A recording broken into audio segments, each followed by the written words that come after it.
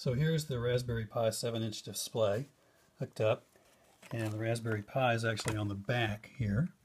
So that's a complete Unix computer right there with a display and a touch capability, so we can do things like touch here, pick internet, minimal kiosk browser, my favorite browser, and we'll load that. And then let's see, we should have a keyboard on here, but I'll just pick something and load it. Anyway, can't do this one-handed. Let's see if I can figure out a way to do this. Okay, here we go. I have a mouse, and I can go here and back up.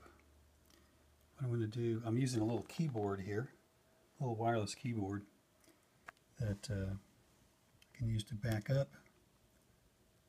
And let's get that cursor in the right place and back up. And then let's go YouTube, Y-O-U,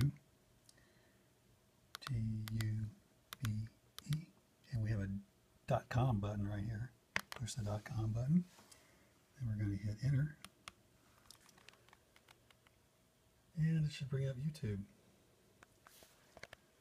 And it's, you have to scroll down here. There we go. So this is, we'll just pick something here. And then if you hit play here on the Minimal Kiosk browser, it will actually load a special browser, which is quite a bit, or quite a video player is quite a bit faster. So here it is, playing a YouTube video.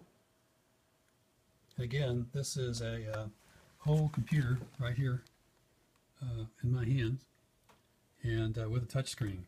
So this makes a wonderful user interface for anything that you want to build, maybe with Python, and you can get to the hardware. So I thought I'd just show you how that works. Kind of neat. $69 for the display, and it bolts. It's set up to facilitate bolting the Pi right on the back. So the Pi is right there on the back, Raspberry Pi is, and then underneath that is the controller board. And all you have to do is connect this ribbon up. And I'm running it off of two separate USB power supplies because it says the total draw for the display plus the Raspberry Pi could be up to 2 amps peak.